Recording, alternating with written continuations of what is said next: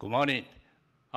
Today, it's really my greatest pleasure to introduce Professor Bhaskar from University of California, San Diego.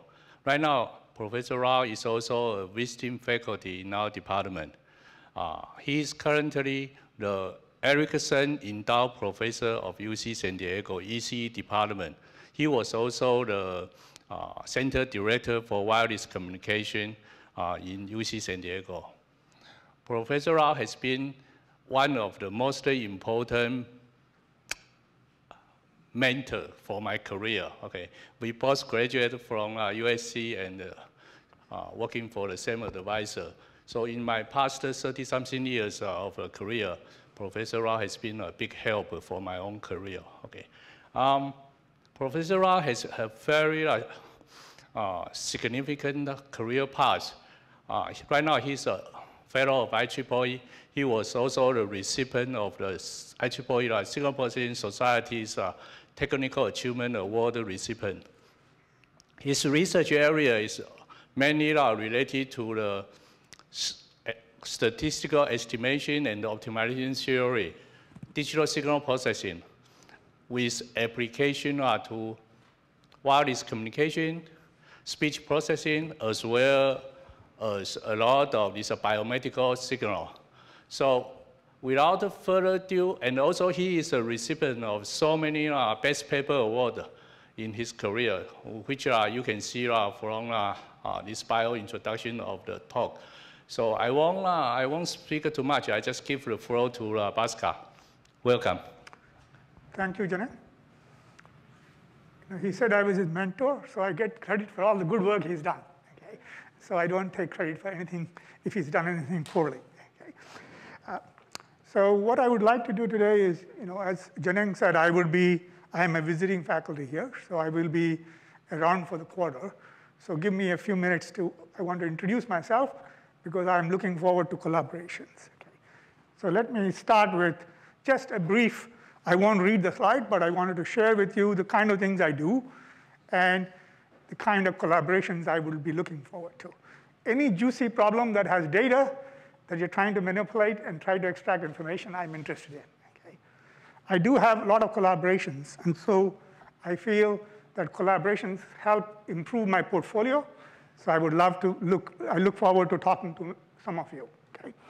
So for instance, I have several colleagues that I collaborate with in the Center for Wireless Communication at UCSD.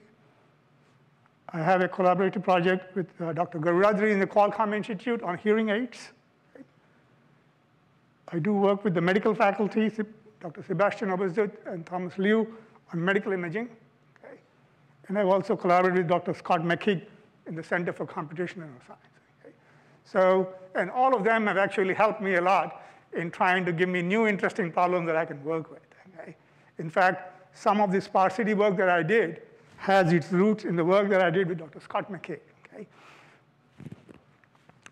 So, if you want to talk to me after the talk and you feel there are interesting problems we can discuss, feel free to email me, and I will make myself available. Okay. So here's the outline of my talk. Okay. I realize not everybody is in the area that I am going to discuss, so I will try and make sure I provide enough intuition so that you can get a sense for what are the interesting techniques I'm going to work with. Okay? So I'll talk briefly about what is the source localization problem. Okay? Then I will apply these ideas from compressed sensing and sparse signal recovery to solve this problem. And of those techniques, if you're familiar with the field, in compressed sensing, there are many algorithms. So I'm going to talk specifically about sparse Bayesian learning. Okay. Once we are done with this, the source localization problem is an old one. Okay. So one always comes back and say, what is it that you have done that is new that was not done before? Okay.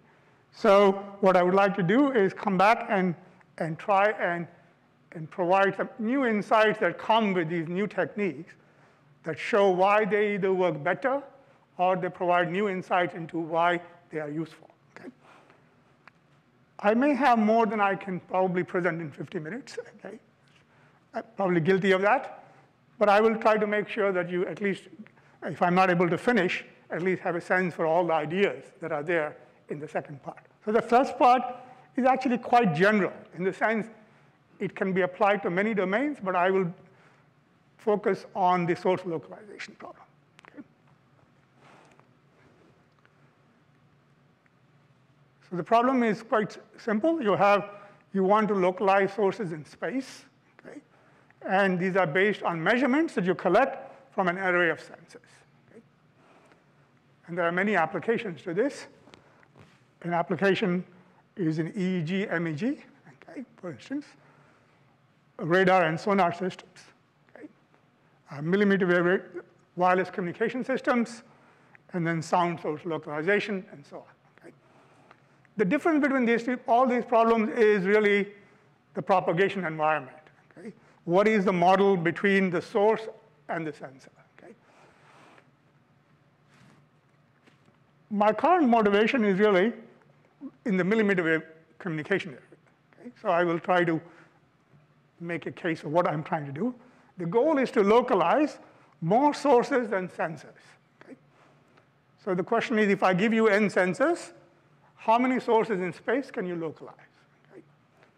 And this has to do with how we can do rich spatial sensing with sparse arrays. Okay? When I was actually creating the title for this talk, I toyed with the title of rich spatial sensing with sparse arrays. Okay? Then I thought maybe it'll be too specific, and so I chose a different title. Okay?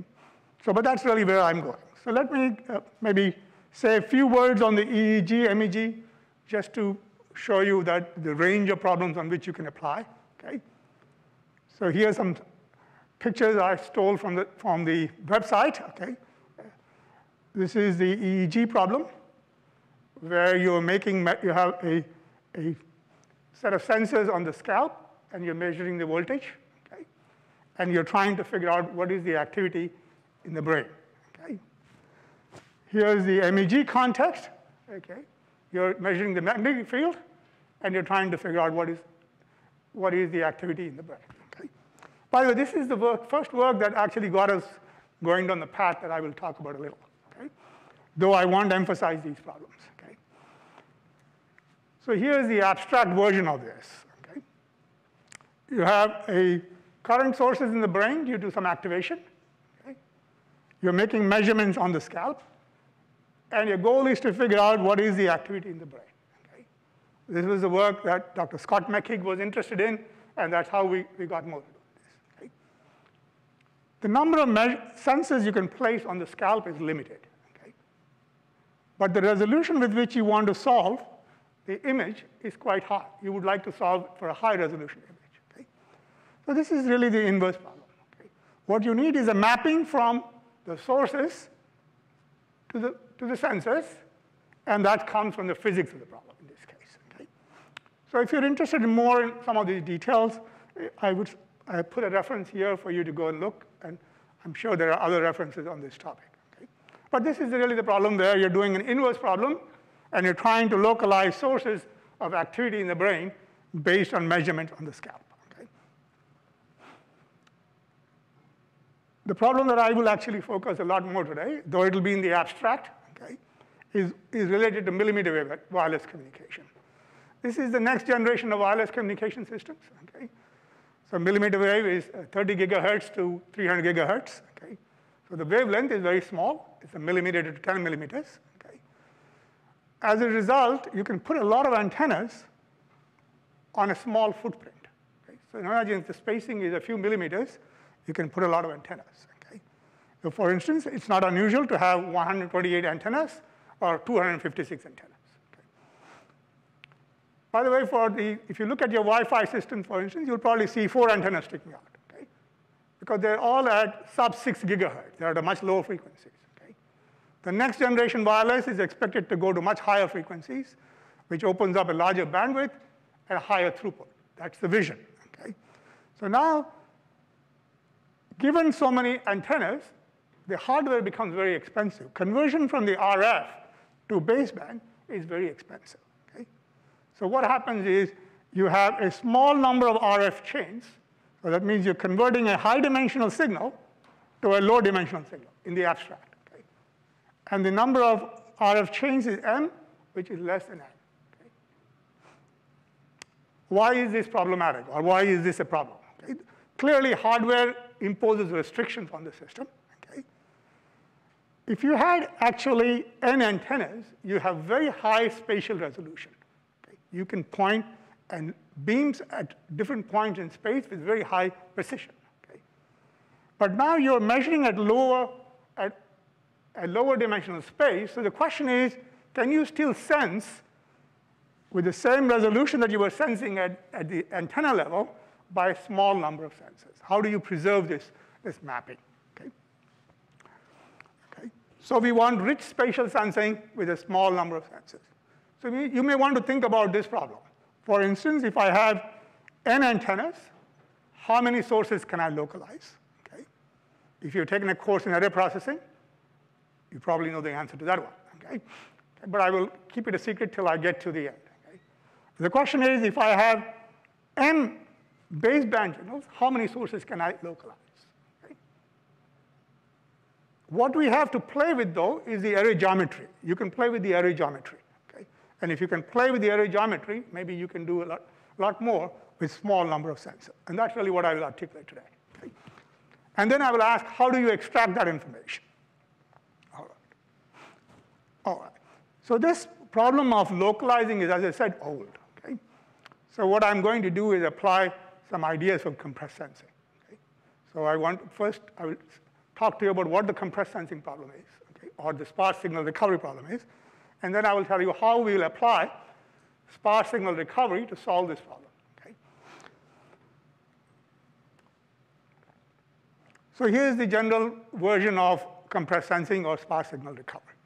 I like to call it sparse signal recovery because compressed sensing has a few more things that are not necessarily present in all applications. Okay? Here you're trying to solve an underdetermined system equation. Okay? So your y is your measurement, and the dimension of that is capital N. X is a variable of interest. It's of dimension m, and m is much larger than n. Right? And phi is your transformation matrix. And phi is often referred to as the sensing matrix or the dictionary. Okay? And your goal is, given y and phi, to determine x. Okay? We know from our linear algebra class, okay, even if there is no noise, this problem does not have a unique answer, okay, because you have fewer measurements than unknowns. Okay? By the way, this is the problem in MEG, for instance, or EEG. X is the voxels, which is a large number. Y is a measurement that you make at the sensors. Okay? The sensors are limited. Okay? So the question is, how do you solve this problem? Okay? One of the constraints, you have to put constraints. Otherwise, you cannot solve this problem. Okay? And the constraints you put is that the number of non-zero entries in X are small. Okay? It's what's called K-sparse. Okay? You just simply don't know the location. Okay? If you knew the location, the problem is trivial, okay? Because you just throw away the columns that are not relevant, and you solve a simple linear system equation. Okay? So if finding the location is really the challenge, and once you find the location, you basically have a very simple problem. Okay? Looking forward to the array processing problem, this phi matrix is what really comes from the application. Okay? So how you construct phi comes from the application. Okay? By the way, feel free to ask questions before the end. It doesn't have to wait till the end. I'm happy to answer questions. Okay? Now, the version that I would be interested in is a slightly more general version, where we have, instead of one measurement vector, I have L measurements. Remember, I have an array of sensors. So at any given time, I get a vector. If I take it over multiple time instances, I will get a sequence of vectors. And that L here, it tells me how many vectors I have. Okay? And this is the problem we're trying to solve. Now, sparsity translates to row sparsity. That means we're assuming that the location of the source has not changed, but the signal is changing over time. Okay? So you now have what's called row sparsity, and you're trying to solve for a capital X that is row sparse. Okay? All right. Let me connect it back to the array processing problem before I talk about the Bayesian learning. Okay? In error pricing, we have n sensors, and here's your signal. Okay. Why? Omega c is the carrier frequency. Okay. And n is the time index. Okay. So you have multiple sources. So you have d sources here. Okay. And x0, xl are the source signals that you're transmitting. If you think in terms of communication, it's what each user is transmitting. Okay. V is what you receive at the antennas. Okay. So this is what's called a narrowband signal model and plane wave assumption. So you're assuming there are plane waves that emanate from the source and reach the antennas. Okay. So this signal V here is called the area manifold. It's a function of the carrier frequency, which is known, okay, and the direction in which the source is arriving at. Okay. So it's a function of two quantities. Omega c is known already, so there's nothing uncertain there. And so the direction information is hidden in this V. Okay? So if you have a plane wave model, the simplest way to think about this is a plane wave, when it crosses the sensor element, causes delay across the elements. Okay? So if you could measure the delays, you can get a sense for the direction of the plane wave. In the context of a narrowband signal, it corresponds to phase differences. Okay? So you're looking at the phase difference across the antennas, and the phase difference will tell you the delays. Okay. Let's take a simple example, because this one will be useful for understanding. Let's say I have a uniform linear array. That means the sensors are placed on a line, and the spacing is uniform, spacing d. Okay. And typically, the spacing is half wavelength, lambda by 2. Okay. So if you actually look at the array manifold, it'll have an exponential across the array. It will look like an exponential, but it's a spatial one. Okay? And the psi L contains the angular information. Okay? So if you're able to identify the frequency of this exponential, you're able to identify the angle. Okay? So it means the information about the angle, the direction, is hidden in this array manifold. Okay? All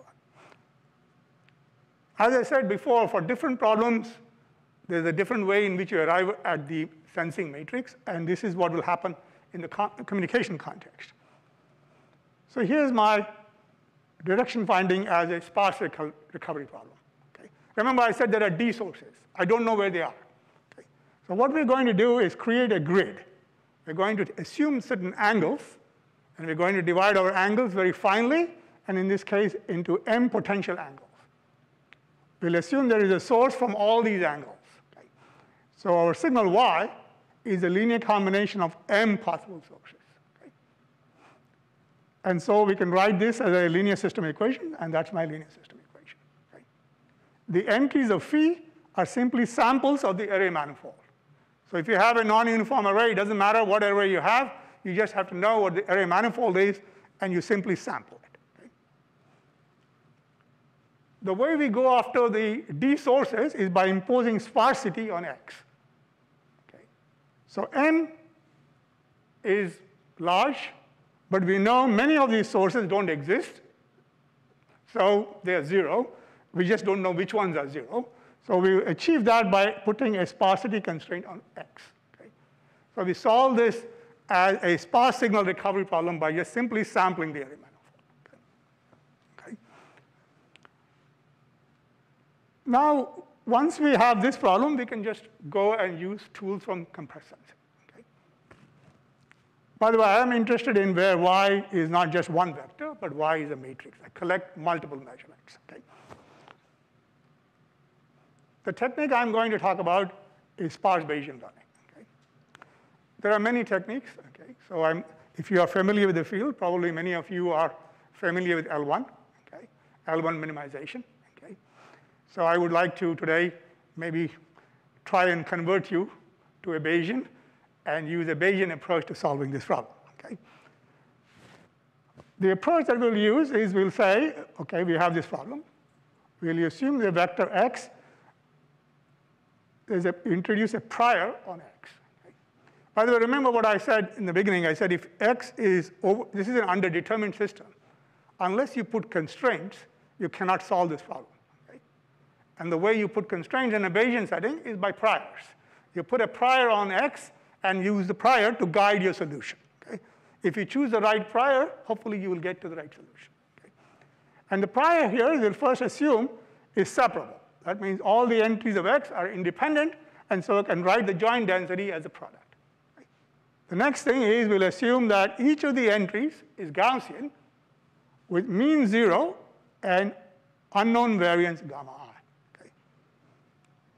So gamma I is the power in the source along direction gamma psi I. Okay? And we'll solve for these powers gamma I. Okay? We'll look for a maximum likelihood estimate of gamma, okay? Which maximizes either the log of P of y given gamma or the log likelihood, which is the log of P of y given gamma. We could do a map estimate by putting an additional prior on gamma. Okay? Okay? This is quite interesting, though I won't pursue it. I brought it up here because I know there are graduate students. So if you're looking for a rich class of priors, by putting a prior on gamma, you actually reach a very rich class called the Gaussian scale mixture. Okay? So you live in a very nice world. You live in a Gaussian world, slight deviation from the Gaussian world, but you can capture a large class of priors. For instance, you can capture Laplacian student T by suitably selecting P gamma. Okay? But here, today, I will just simply stick to the maximum likelihood one. Okay? This is a very simple problem, actually, if you think about it. Okay? If you hear the word Gaussian in the Bayesian context, it's music to your ears. Okay? That's probably very tractable. Okay? So if you think at all problems that you want to solve, the trick is being able to solve them. Okay? And often, if you assume priors that are maybe interesting but do not lead to tractability. But this one is a Gaussian setting, so everything should work quite well. Why is that? Because X is Gaussian. I'm going to assume the noise Z is Gaussian. These are linear transformation of Gaussian random variables. Everything is Gaussian, so I can write all densities that I can think of in closed form. Okay? So if I want to know what is the density function of Y, it's clearly Gaussian. Okay? And I can write the likelihood. Okay? So let's do that next step. Okay? So X is 0 mean, Z is 0 mean, so Y is 0 mean. Okay? So when I'm looking at the density function of Y, it's going to be 0 mean. All I need to worry about is what is the covariance, and the covariance can be written in this fashion. Okay? This is the noise covariance, and this is the covariance coming from phi x. Okay? Gamma here is this diagonal matrix that contains the powers of the sources from different directions. Okay? And so here's my density function that I need to maximize with respect to gamma. Okay? So let's write it out. We look at the log likelihood. I'm going to minimize the negative of the log likelihood. And this is the objective function I get. Okay? There's a log determinant of sigma y, and then I have a trace operator. Okay? I write it as y transpose, simply because when I go to the multiple measurements, where I have more than one measurement, this can be replaced by the sample correlation matrix. Okay?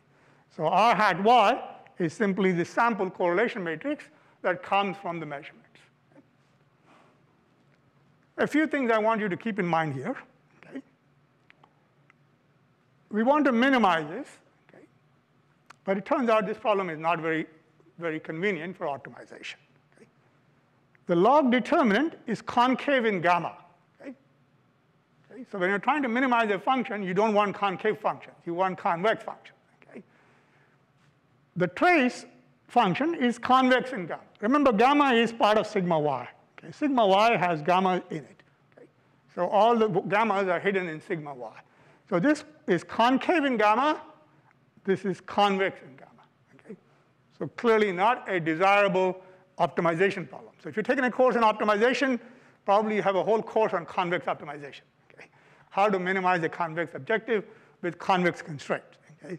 But this is not in that framework. Okay? However, the good news, so it's not that terrible. Okay? Because we already have some convex portion. We simply have to figure out a way to bound this function by a convex function, which you can do through majorization minimization. Okay? So you can bound this concave function, and then you can apply an iterative procedure for minimization.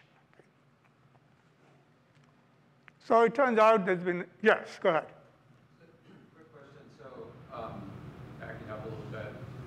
why is it okay for me to have all of the x's have 0 mean? Like, how does that map onto some of the problems we talked about?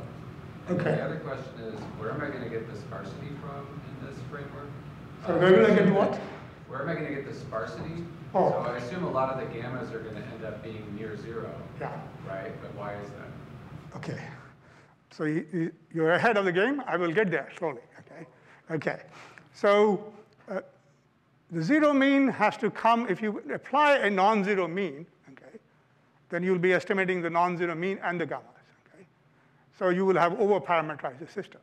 So it's, the trick in all Bayesian techniques is really not necessarily always, is it correct? Okay. Is it first some compromise between what is correct and what you want? Okay. So in this case, the way you, if you put non-zero mean, then your mean has to go to 0 and your gammas have to go to 0 simultaneously for you to get sparsity. Okay. Whereas here, to get sparsity, you just need the gammas to go to 0. Okay. But even if the gammas go to 0, doesn't mean, sorry, the gamma is non-zero with 0 mean doesn't mean the variable is 0. Because it's a random variable with a distribution. So you can still get a non-zero quantity even though the mean is not 0. Okay. But you're going to sample from the distribution that you eventually arrive on with x yeah. to guess where those are. So how does that sort of solve the localization problem? Or do you only care about which entries are non-zero? Yeah, in a way, the answer is, I'll get there a little. So maybe just let's wait till I finish the algorithm, and then we will discuss that.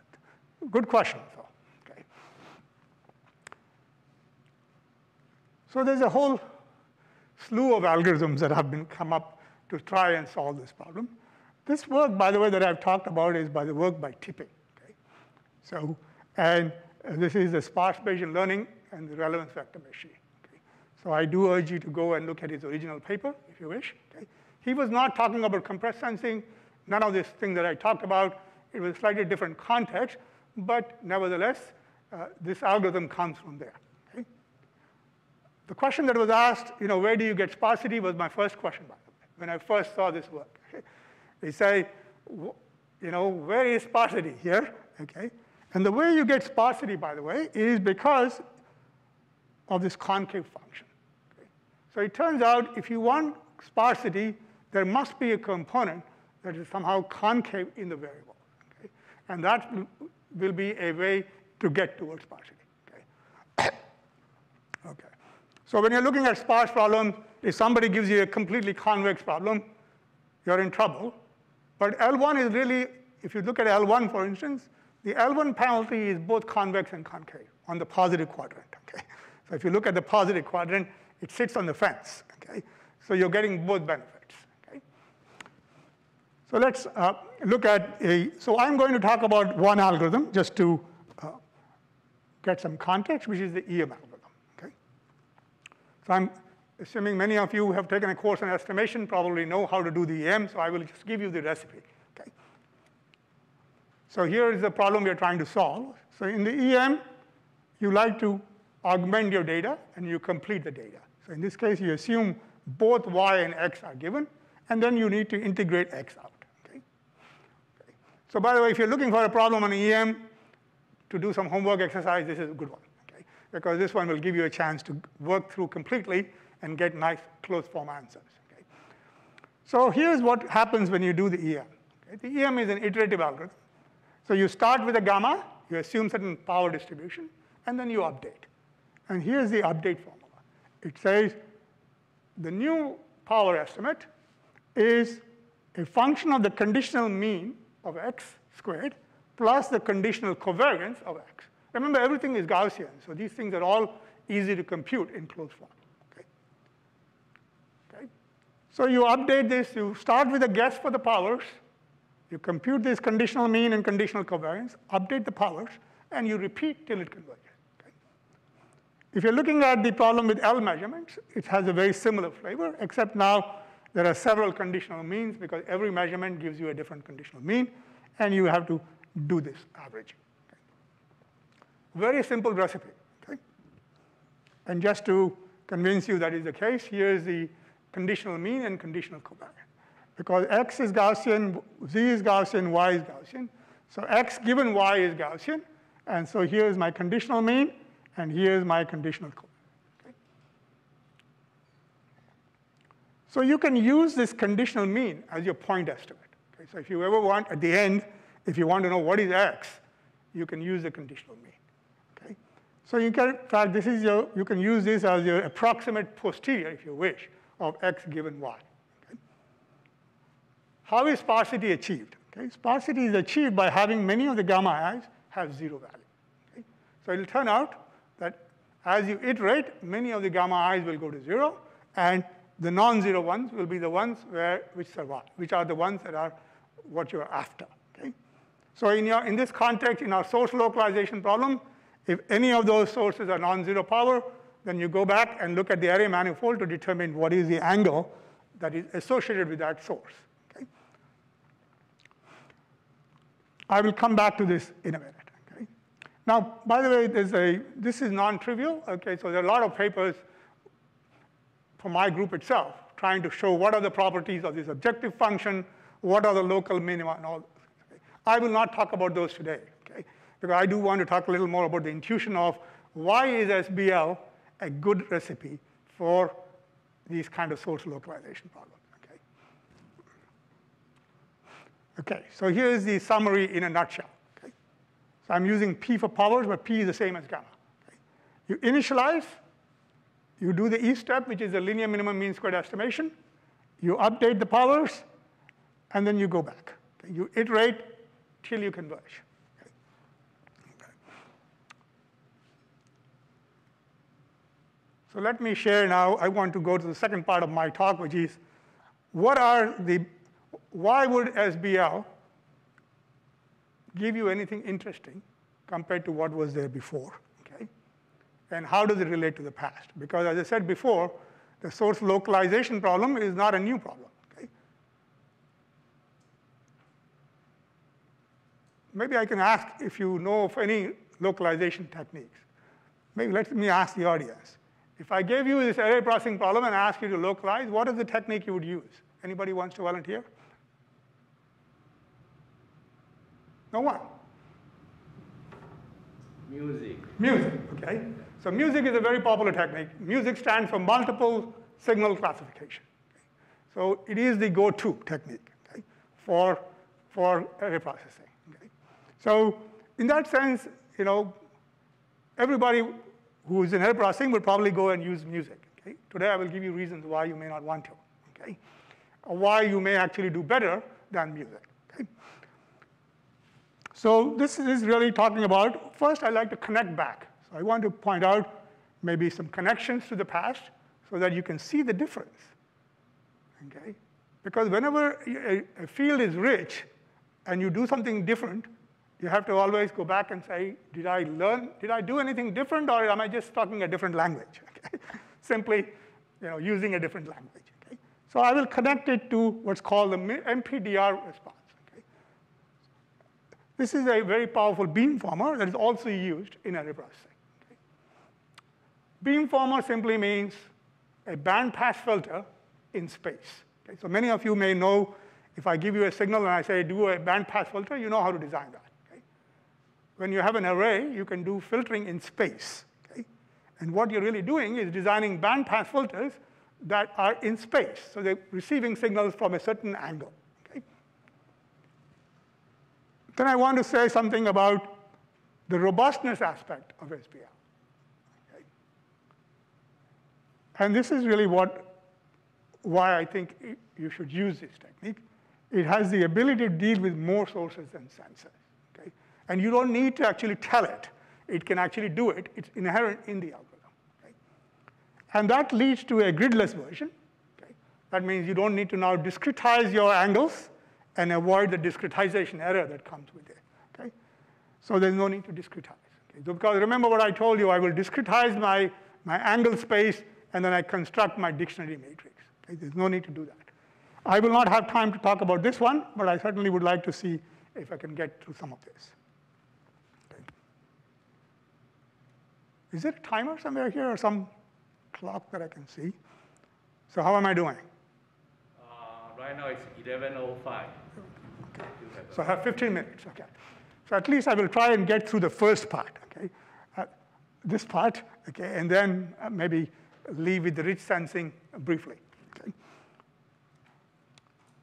So let's look at the beamforming side. Beamforming, in your words, should be bandpass filtering in space. Okay? That's the way to think about this. Okay?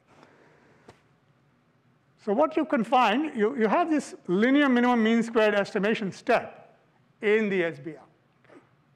You can actually write it as what's called an MPDR beamformer, followed by a simple scalar MMSE step.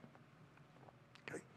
So let's try and understand this a little to see what it is that this is doing. Okay? What the MPDR beamformer does, by the way, it tries to form a beam, a bandpass filter in space to isolate a source coming from that direction. Okay? So let's say I have a source from 60 degrees. I will form a bandpass filter that is centered around 60 degrees. Okay? And I will receive the signal, and I'll minimize the interference. Okay?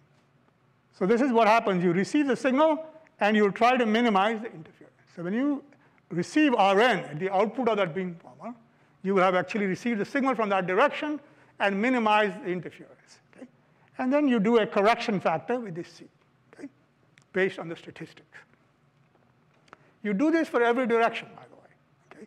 So every direction of interest, you form a separate beam, and you do this update. This is a very powerful technique. So if you're not familiar with the MPDR and you like array processing, a good topic to look at in more detail. Okay? But for our purposes, it's enough for you to know it's a beamformer. Okay? So what is the SBL doing? SBL has an MPDR beamformer built into it. Okay? It starts with initial powers, does the beamforming. Okay? That means it looks for the signal in that direction. It computes the power at the output of that bandpass filter and checks for consistency with the assumption. Okay? Here's the assumption. You form a beam. You get a signal. You check for the power, okay, at the output of the beamformer. If the power you measure is consistent with your assumption, then you stop, okay, because now you have reached steady state. Okay? So this is like a strategy where you make assumptions, you check for the assumption being true, and you keep doing this till there's a consistency. Okay? So here's the measurement of the power. You update the powers, and you repeat the beamforming. Okay? So this is an improvement already on the MPDR beamformer, if you're familiar with it. Okay? Because the MPDR beamformer is a one-shot technique. Okay? It does not do any update. This one says, I'm going to update. The nice thing, by the way, with this strategy, though, if you think, is that once you have this signal at the output of the beamformer, you have isolated the signal from a given direction. You can actually use not necessarily Gaussian statistics, but you can use different statistics on X. Okay? And you can do these updates. These are scalar MMSE steps, so they're very tractable. Okay? All right. So this is really a more aside. You can do more general priors. So let me put these two together. Okay? So just for you to contrast the two. Okay? In the MPDR beamformer, what you do is you take that Y and you form a covariance matrix, okay? Because this is all zero mean. Okay? And then you compute this power spectrum, spatial power spectrum, by using this formula. And this is the beamformer, one for each direction. So it's formed based on this spatial correlation matrix. Okay?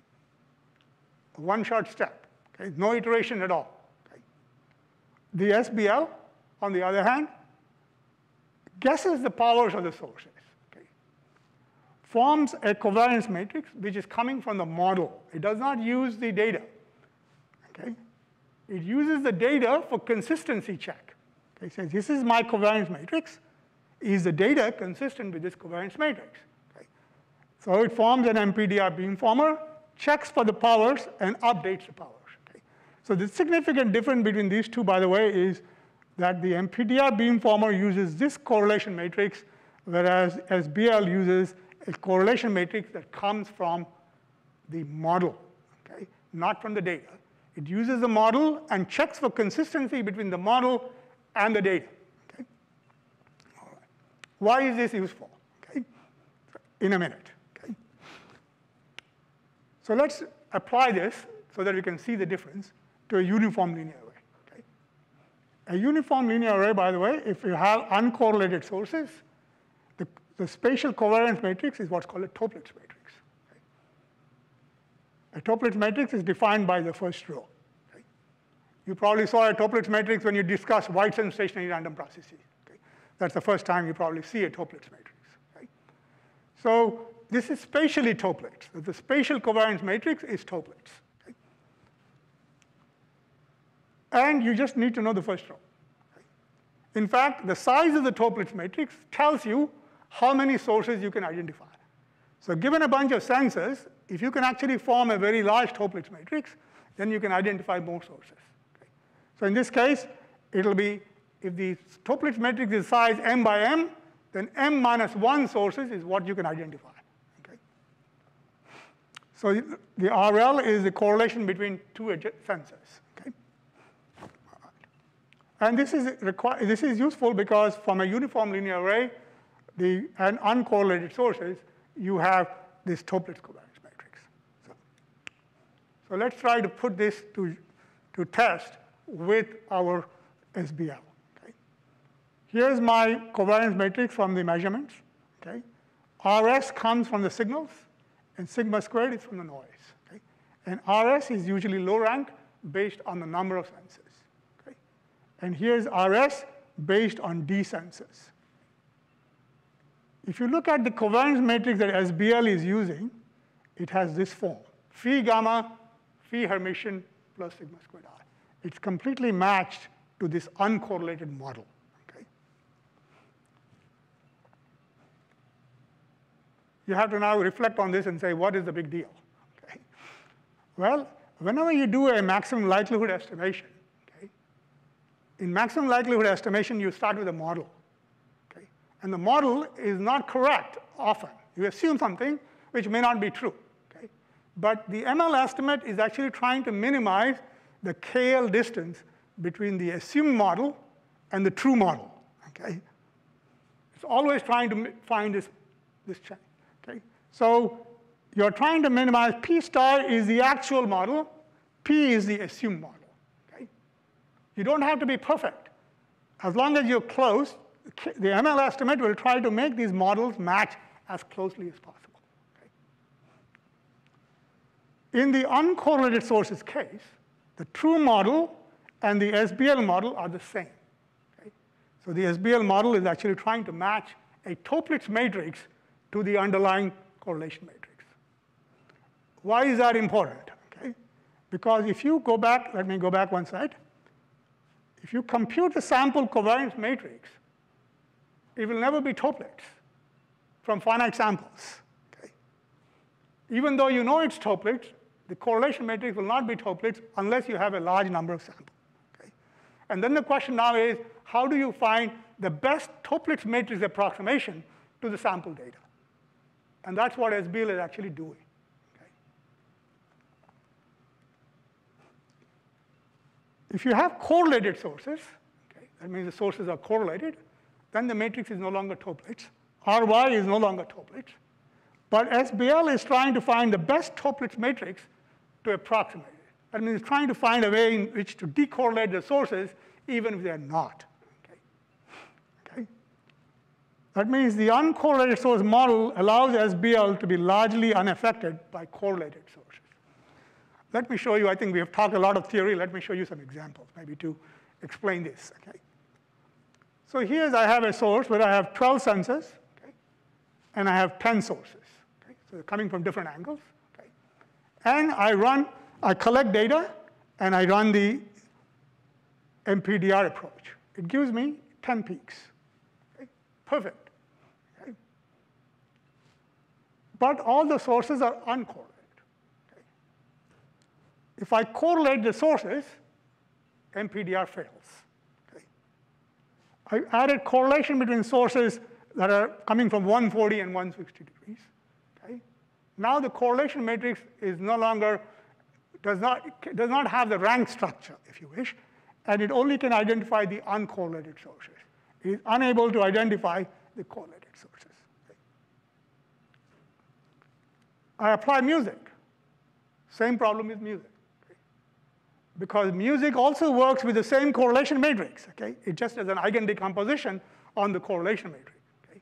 If the information is not there in that correlation matrix, it cannot recover it. Okay. So it fails. Okay. Here's SPR. Okay. It'll have exactly 10 non-zero entries and pretty much close to where you want.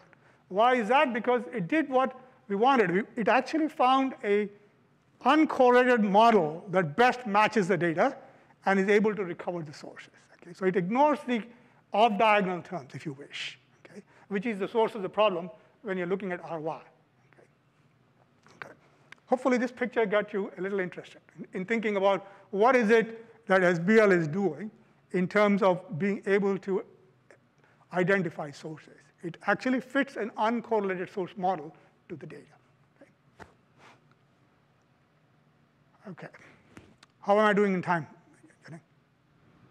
5 to 10 minutes more. Okay. All right. I think I will try now share with you the idea of more sources than sensors. Okay. That's really the goal. Okay. Okay. So what does that mean? You can think about if I give you an array. Okay. In this case, I'm going to talk about what are called nested arrays. Okay. In the literature on array processing, there's something called minimum redundancy arrays. These are arrays that are sparse, but have the same properties, or at least similar properties as the full array, okay? In some sense. Of course, it cannot duplicate the properties, but it has some similarities. Okay? So here's what I will think about. A nested array, the way you can think about this, is a uniform linear array sampled through the sampling matrix S, okay? Where S is a user chosen and P is less than n. That means I'm going from a large array to a small array. Okay? This is my millimeter wave scenario. I'm going from a large array to a small array. Okay? And S is my matrix that takes me from Y to the small array. It could be a random matrix. This is something that people talk about in compressed sensing. You could do what's called beam space. That means you only cover a certain region in space. Or you could do what's called thinning of the array, okay? Which means sub-select elements from the larger array. Okay? That's what I'm going to talk about today, how to sub-select. Okay? So here's the concept behind the subarrays. Okay? You have an array. You can see that these are closely spaced, and these are spaced farther away. The way to think about this is lambda by 2, okay? And these are much bigger than lambda by 2. Okay? But the spacing is chosen in such a way that if you check any two sensors, they'll try to give you a distinct spatial correlation lag. Okay? The spatial correlation lag will be distinct. Okay? So when you form the correlation matrix, you can form a much bigger matrix. Okay? This is what's called the difference set. That means the difference set has many more entries, even though the array has n entries. Okay? I will give you an example just to clarify, but this is the big picture. The way you design these arrays is you have holes in the array, but when you look at the distances between these sensors, they try to cover all possible distances. Okay? As a result, you can actually form an order n squared Toeplitz matrix, even though you have n sensors. Think of the power of this. If I have 12 sensors, okay, typically the common wisdom is 11 sources, n minus 1. This says you can go all the way to n squared, order n squared. Okay?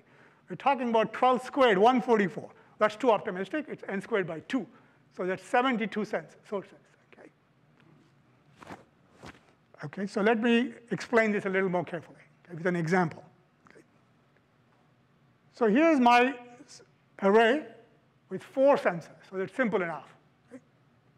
And I place them 1, 2, and 3, that's spacing of lambda by 2.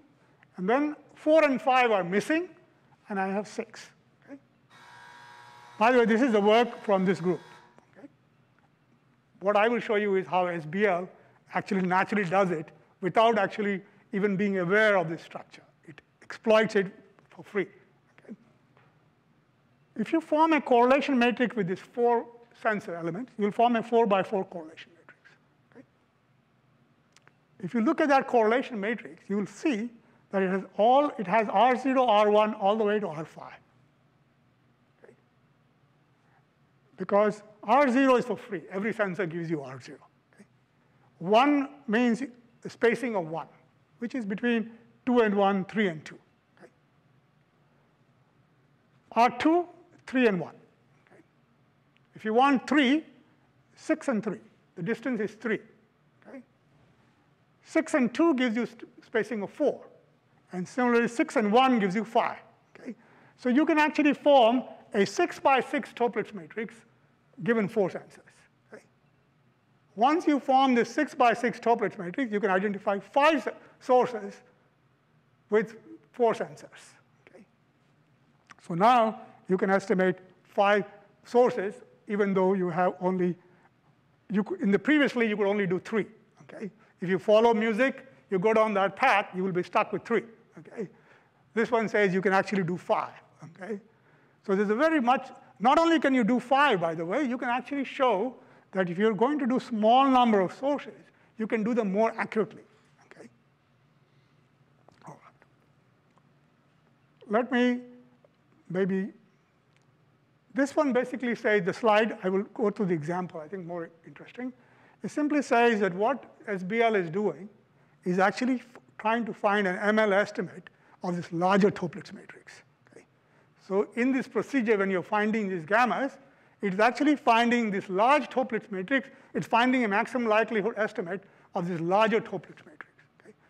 An extension of the previous work. Okay? Here's, by the way, a bigger array. It's got 12 sensors, okay? But starts at 0, 1, and goes all the way to 41. That means if you look at the spatial matrix that you can form, 41 by 41 is what you can form. Okay? So you can actually estimate up to 40 sources with 12 sensors. Okay? All right. Let me end with a numerical result. Okay? I'm glad Janeng mentioned music, okay? Because you can contrast music to SBL. Okay? Here's music on the larger Toeplitz matrix, okay? On the left-hand side.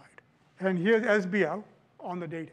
So you just simply apply the same SBL routine I gave you. Okay? And here you have 25 sources, and the number of sensors, I think, is 12 in this example. Okay? What you'll notice is, look at the clusters, the dispersion of the clusters. That tells you the accuracy. Okay? If you notice, the right-hand plot has clusters that are much tighter than the clusters on the left-hand side. The way we did this simulation is you do 100 trials, and you plot these estimates. Okay? So you get these plots, and you look at the cluster size to determine the variance, and here you will find the clusters are much tighter. Okay? So what SBL does is since it finds this maximum likelihood estimate, it can actually resolve sources far more accurately. Okay?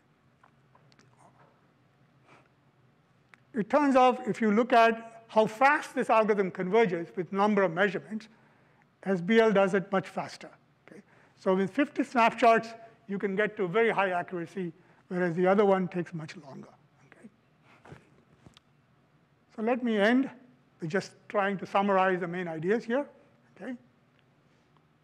You could apply, in fact, any compressed sensing kind of technique to social localization.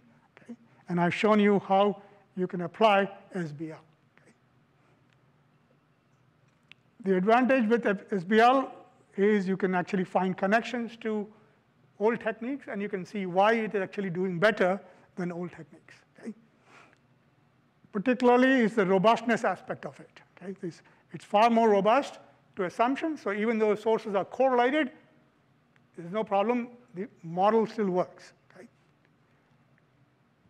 This is really what, for me, is really the important part for my millimeter wave communication problem, is I can do rich sensing with a small number of sensors by just simply applying SBL with almost no change. Okay? I haven't talked to you about the gridless version, but it's the next step in this, but clearly this is a good way to go about trying to do more sources than sensors. I'm happy to, I'll stop here and take questions if there are.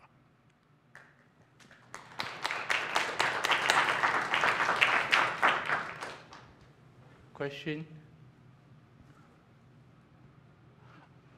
I have a quick one, okay. Sure. From signal processing perspective, we have been used to building a very beautiful model in advance and try to solve this using statistical learning theory or using optimization theory, right, with some constraint. But these days, when we are talking about all this data-driven type of machine learning, possibly people already say, forget about this, all this linear model, it's may not be really practical to the real world. Let's just use data training. Sure. What's your comments on this type of approach? Yeah, no, we are doing that. So if you invited me next year, I'll probably share that with you. Okay. So the answer to your question is yes. But I must say that what I've shared with you will tell you what you can do. Okay? So for instance, the fact that you can do so many more sources and sensors would not be done by the data-driven techniques. You would not be able to get that insight. Okay? Secondly, even in the data-driven techniques, you need to guide the data-driven techniques. So my feeling is we already have made some progress in that direction. So I already know you can do it, okay? And you can do it for arrays with more arbitrary geometry, which you cannot do model-based. Okay? So there are areas even where models are apply, but the geometry is not so pretty like a uniform linear array. So you don't have this toplet structure. Okay? So, but you can still go about using these ideas to show that you can extract more sources than sensors, and you can do it with the right architecture. So they guide the architecture. Yeah. Okay, thank you. Do we have any follow-up question? No? If not, let's give the Professor Rao another big hand. Thank you.